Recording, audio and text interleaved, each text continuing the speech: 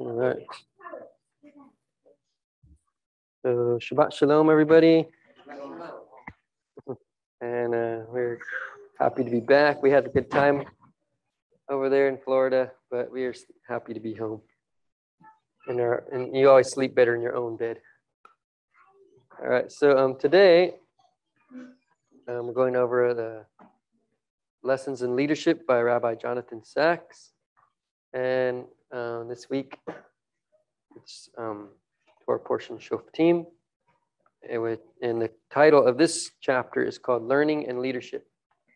We've kind of went over this a little bit before, and about learning, about how leaders need to learn, or more like how leaders need to be teachers, right? But this time, he talks a little bit more about how leaders need to actually be learners too. In the beginning, he talks about how, our sages, they teach about the three crowns, the three crowns of leadership: priesthood, kingship, and Torah. These are the three, three parts of leadership in a way, or how it's split. We've kind of in our country we've kind of implemented this in a sense, how we split up church and state type of thing, where we have our religion shouldn't be part of our. It kind of leads us, but there's like this separation of church and state, right? And so it actually has come from Torah, from the Bible, and from Judaism in a way. But he talks about how, we have these three powers. We have the king, who is like a secular power.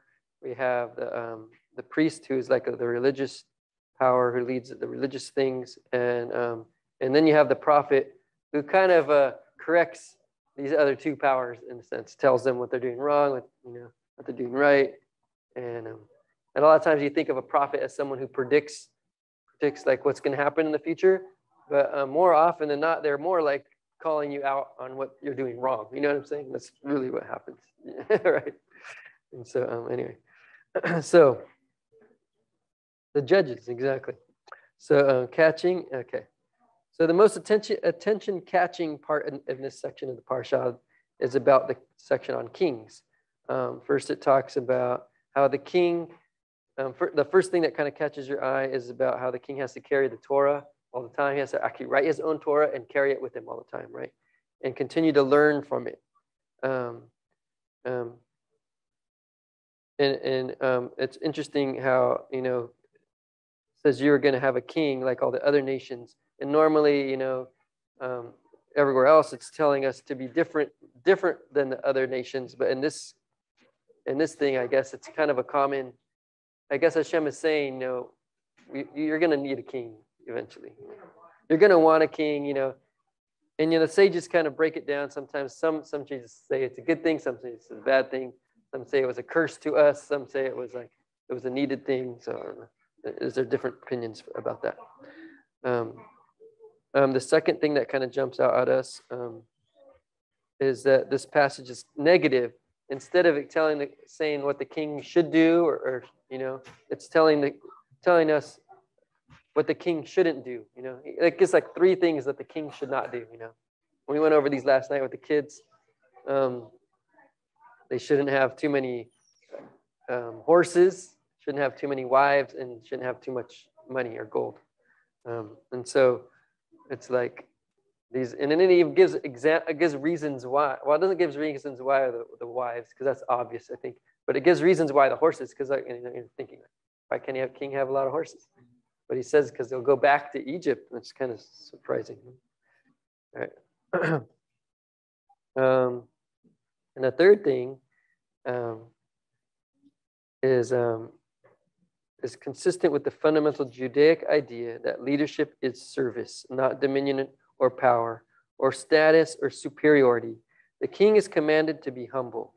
He must constantly read the Torah so that he may learn to revere the Lord, his God, and not consider himself better than his fellow Israelites.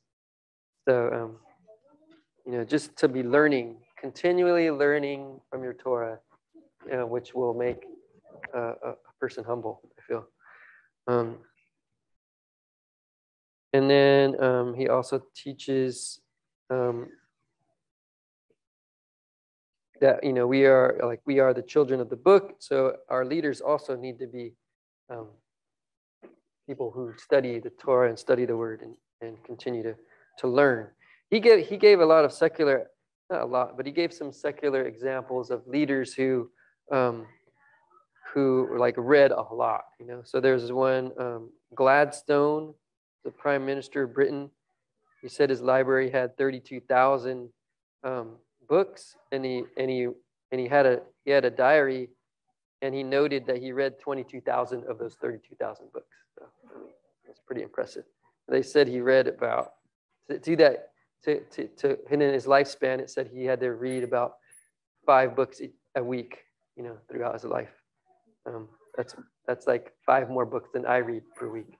So I better step up my game a little bit, right? I might read like a quarter of a book or something. And then he also talked about Ben Gurion, Israel, one of the founders of Israel, or getting it back established again. And he also had a very humble home in a sense, but he also had a vast library of 22,000 books. And then he had another 4,000, I guess, in his little office or something like that. And it also says, Churchill was another example he gave where that has written a lot of books. He wrote like 50 books. He had a Nobel Prize for literature.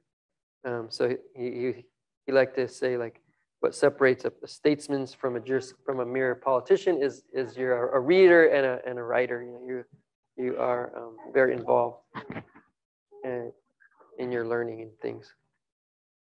And then it also talks about the 2 greatest kings of Israel, which is David and Solomon, and both of them were authors of these books. Right? We have Psalms from David, and Shlomo, he wrote. He's supposed to have written the Song of Songs, Proverbs, Ecclesiastes. And this is associated with this chokhmah or wisdom. Solomon was known to be the most wisest king of all, and he was also seemed like the most literate king, the most learned king in a way. It talks about Solomon's great wisdom, and also how people, other leaders of other nations would come to visit him, to learn from him, and to see his wisdom. Talked about how Queen of Sheba, praised him and said, I wouldn't have believed. I was told about this, but I really believed it until I saw it with my own eyes, and it's not even as much as what people have said. It's even more. It's like double of what they said. But this wisdom is above just mere worldly wisdom. There's a spiritual aspect to the wisdom that we can learn from the Torah. Science can explain certain things, but when you have Hashem and His Torah connecting it makes even more. It makes more sense, and you can be a better leader by applying that. So wisdom without Torah is not enough to save a leader from the corruptions of power. So leaders learn, they read, and they study. So this is what we must also do. We must learn and read and study and get and just be aware. This isn't in the book, but I know like Schneerson, he didn't encourage people to go into like college until after they have studied the Torah for a certain number of years. But he himself studied worldly things just to be familiar with it, so that he would know what people were talking about and how he'd be able to input things and know what's going on in around him. It's very wise. He was very wise too. He had a lot of wisdom.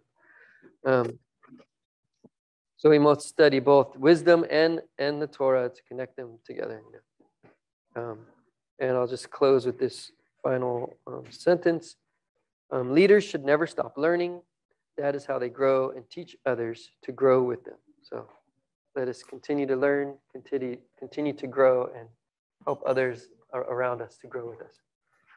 All right, that's all I got. And now Menashe can come up and give us his little talk.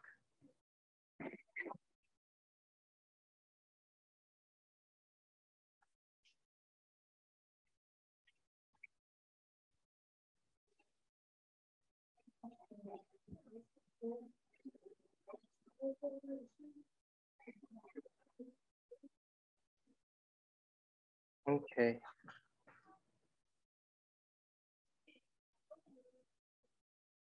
All right. Shalom. Shalom. Okay. So in this week's Torah portion in Deuteronomy 20, verse 8, there's a couple things that stood out to me.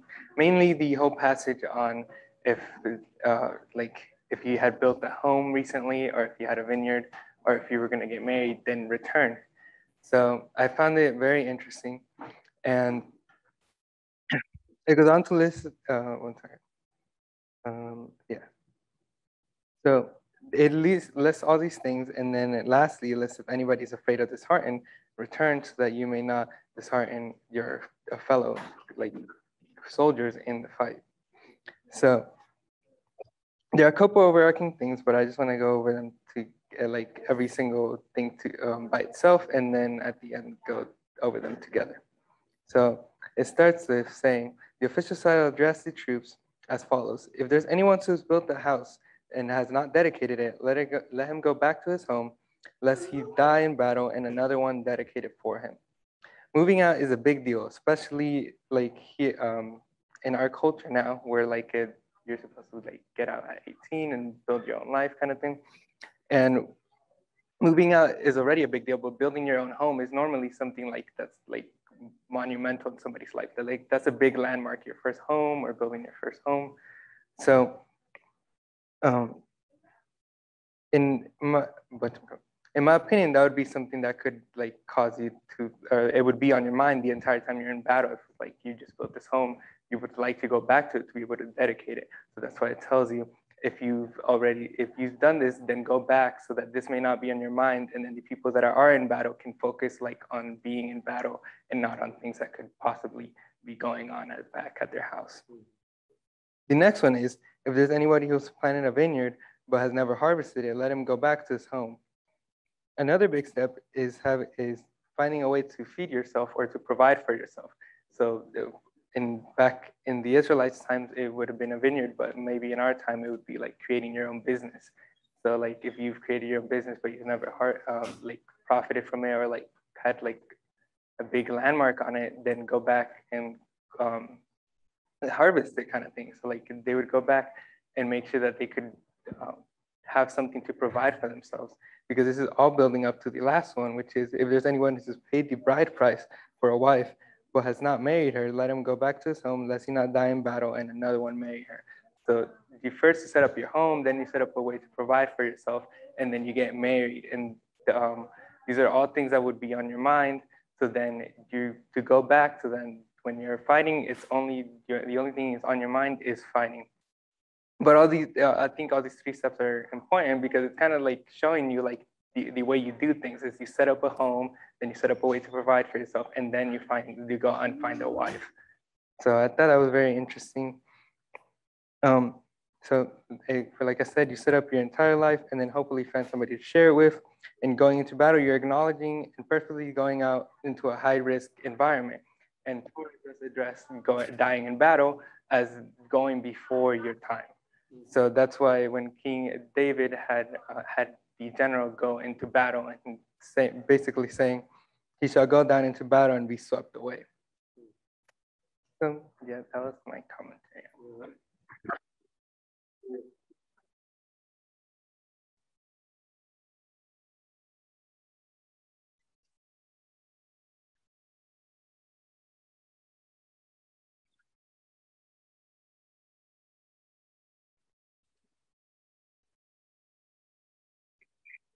Shalom. So I wanted to begin with some comments regarding last week's parasha and then link them to this week's parasha. And I was thinking about Alex and Marco this week, actually, as they were having fun out on the beach and I was suffering here in the heat. I was thinking about them because I was thinking about their adventures that are coming up. You know, they're moving on to another stage of life. And it was, you know, I thought about that. So I wanted to sort of speak on that and then, again, relate it to this week's parasha. Basic classes in philosophy at the college level or high school level usually start off with the story of the allegory of Plato's cave. Marco, I'm sure, remembers that. In the story, or in the allegory, there are slaves that are imprisoned in a cave. And they're put in such a way that they cannot turn their heads. They can only look at the wall. And as a consequence, there's a fire behind them. And as the master and his servants sort of pass by, they cast shadows on the wall. And these individuals, because of their slavery, they think that when they hear sounds, they believe that the shadows speak. One day, one of them escapes, one of the prisoners escapes and goes outside. And of course, the first thing that happens is his eyes are overwhelmed by the sun, right? Temporary blindness.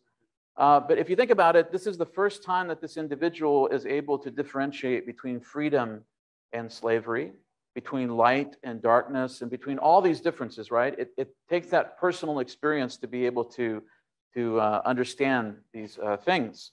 And then as he goes back and tries to tell his, fellow former slaves or slaves, that he runs into the problem of trying to communicate these ideas because they have no idea what he's talking about. Now, at the beginning of last week's parasha, Moshe Rabbeinu begins the portion with Re'eh, Si anochi noten lifnechem chayom, bracha uklala. See, I set before you today the blessing and the curse. And Rabbi Chaim Kadosh asked the question, who does Moshe Rabbeinu think he is to say, I set before you the blessing and the curse? Because normally, of course, we read, Vadaber Adonai Moshe lemor, Hashem spoke to Moses, saying, right? But this is Moshe Rabbeinu saying, I set before you the blessing and the curse. And then Rabbi Chaim HaKadosh says, I'll tell you who he is. This is the individual who was a prince of Egypt. This is an individual who was in Pharaoh's palace and lived as in the midst of the learning, the science, the magic, the religion, the decadence, everything that you can imagine, Moshe Rabbeinu was informed about or potentially even experienced.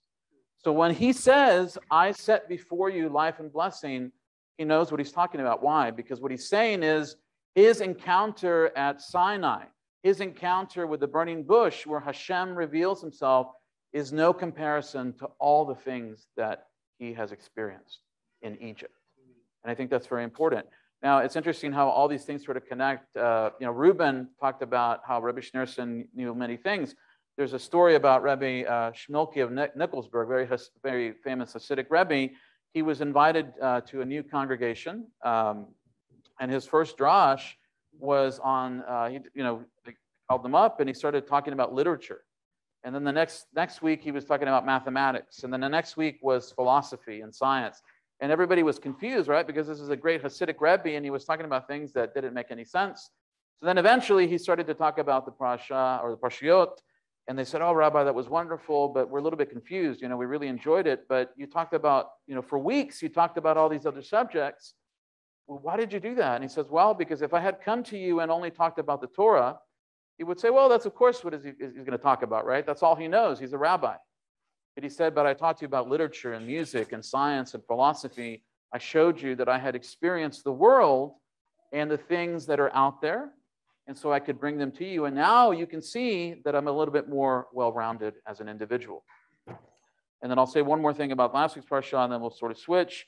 The task before us is to draw the blessing from the curse. Rabbi Moshe ben Nachman, Nachmanides, or the Ramban, as you know, was one of the greatest Spanish rabbis. And he was involved with the famous disputation at Barcelona in 1263. He was debating Pablo Cristiani, a Jew who had apostatized and become a Catholic. And he was very good at debating. And the church was very upset about that because, of course, Rabbi Nachman was making them look bad. Now, at the same time, they had to be careful, according to the story that Rabbi Baruch Gelman relates. They had to be careful, of course, politically, because they didn't want to seem like they were setting up the whole thing. So they said, we need to eliminate Rabbi Nachman because he's making us look bad. So what we're going to do is we're going to take two pieces of paper and we're going to write death and death instead of life and death, right? Then he gets to pick the paper, and then we'll say, well, that's divine judgment. You picked it. So Rabbi Nachman, knowing sort of where they were going with this, is they present him the paper, and what he does is he takes the paper and he eats it. And they're like, why did you do that? He goes, well, you just have to look at the other paper, and you'll see that it's the opposite of what you had. And so what is the point of that? Obviously, a little humor, but it's to show that out of the curse, he's able to draw the blessing. So Moshe Rabbeinu was able to draw from his experiences in Egypt as a prince of Egypt, as a general, as the Midrash says. How do we know that? Because we see it in the Torah, right? He tells the people of Israel, you're going to do this, you're going to do that, choose this. This is the understanding of a general, somebody who knows leadership, all these different things that he learned, and he extracts this and he turns it into the service of Hashem. Now, in this week's parsha, we have something interesting. We have the prohibition of a matzeva. The matzeva is a pillar, a rock. And generally, in ancient Near Eastern societies, what would happen is you would set up a matzeva, you would consecrate it with oil or something of that nature, and then in the minds of the Canaanites and different Near Eastern societies, the god that they were dedicating this to would inhabit the matzeva. And we see this, in fact, in the book of Genesis, right? We see that Jacob is doing this. It's very clear. But the Torah now prohibits this. And we can talk about why it's okay when Jacob does it. That's a sort of a separate subject. But I would say this, that culture is the only context for truth. So at the time that Jacob does this is acceptable because the Torah has not been given, right? So he is doing something that he understands to invoke the name of Hashem. So this is important. Now, the Torah does permit the construction of a mizbeach.